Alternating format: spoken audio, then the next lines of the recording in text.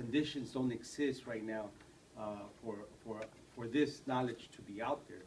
You know, this is why we, you know, I've heard through the different interventions or points, you know, about, you know, this make less of a person if I have a degree and the other person doesn't, and that's the consciousness that we have to build. You know, I love the youth's energy, especially when compañera said, you know, we have to do it for the next generation. Yeah.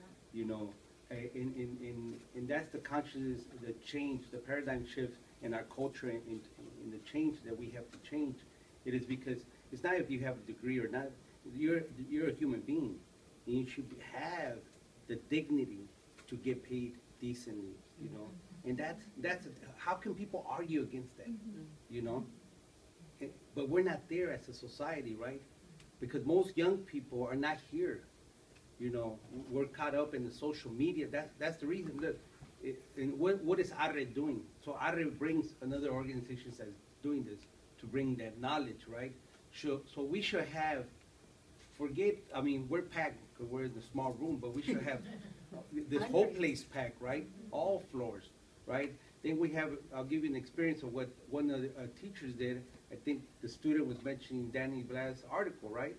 So he's a teacher with an ARRE that's trying to bring that consciousness through the classroom. And that's how, so, you know, we're limited with our resources because you might see all members here at one time, you know. So it's and like it was mentioned, it is a struggle that we all have to be part of. And it is a big struggle, but actually the consciousness has to go further, because to me, I think the biggest hurdle to in this struggle is to unionize.